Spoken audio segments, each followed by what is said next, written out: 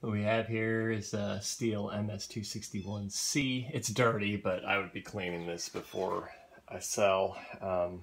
That's nothing to worry about.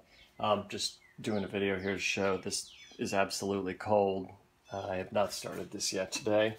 I bought this saw about a year ago, and I haven't really had many problems with it, but I never really got attached to it, and I own a tree service, so just looking to get rid of it because I got some other saws that are replacing it.